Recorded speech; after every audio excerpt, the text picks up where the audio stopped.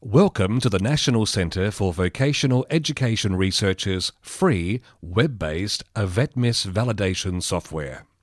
For the duration of this video, the AVETMISS Validation Software will be referred to as AVS.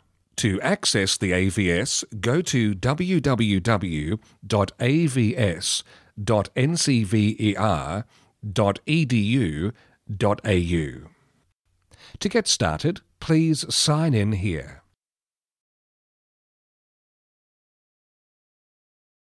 Here you can see the Messages, Collections and News sections. The Messages and Collections sections will be blank until your first validation in AVS.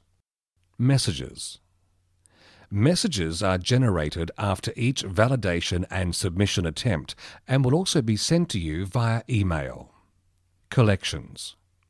This section displays an overview of your most recent validations and their status, for example, validated, and will include all validations completed by users associated with your organization.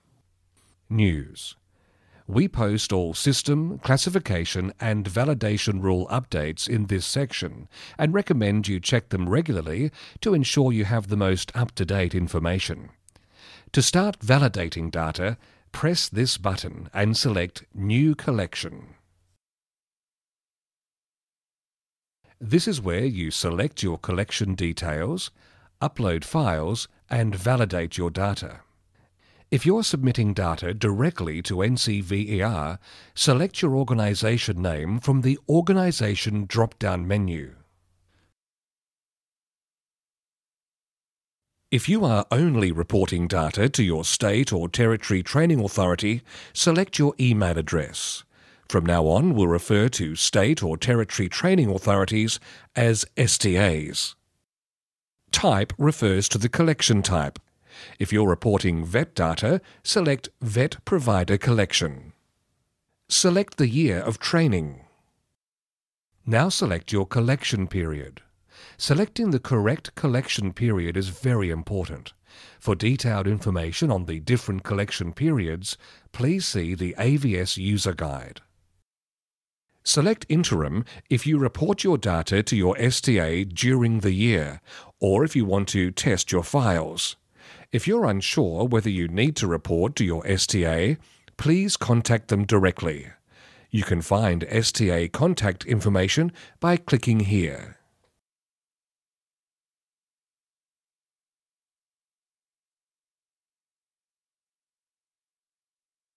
Select January to December when submitting data directly to NCVER or when validating data to send to your STA for the annual collection. The January to June collection period is only used by STAs. RTOs should not select this option. Now we will demonstrate how to run an interim collection. The following steps will guide you through the process of reporting to your STA. Click the Add Files button and then select the files from where they're saved on your system. If your student management system or data entry tool exported your files individually, you'll need to select each file. Alternatively, you can select and add a zip file. Once files are selected, click Open.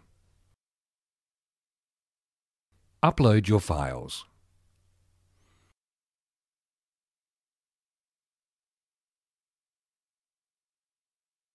Now validate.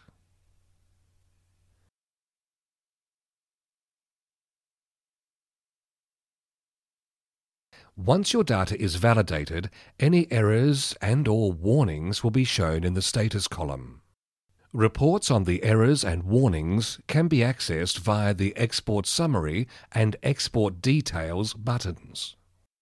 Select Export Summary for an overview of your errors and/or warnings.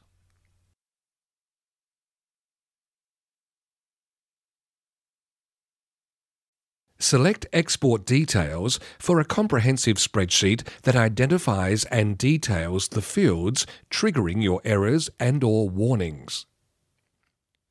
Once you've identified which files and fields contain errors, you'll need to fix the data at the source.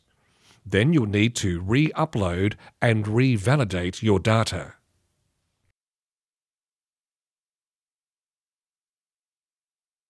Once all your data has been run through with a successful status of validated, that is, error-free, you can finalize your submission.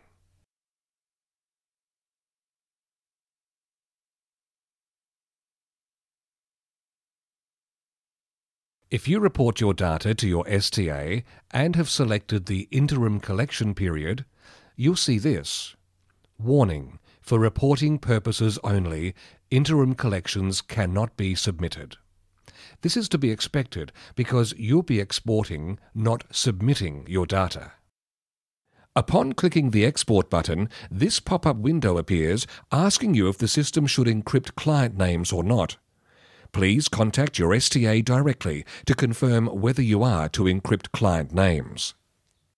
The data will be exported into NAT files in a zip folder ready to be emailed to your STA. Alternatively, if you submit directly to NCVER, remember to select the January to December collection period, and once your data is validated, tick the disclaimer and select the Submit button. Selecting the Submit button would only be an option once the submission window for the collection period opens. If the Submit button is greyed out, this is because the collection period that you've selected at the beginning is not open yet. To confirm when a collection period opens, please contact AVETMISS support team. When submitting data directly to NCVER, client names are encrypted and address details are coded. You can also export your data and save it to your computer as per the previous example. For additional help, you can contact NCVER's AVETMISS support team.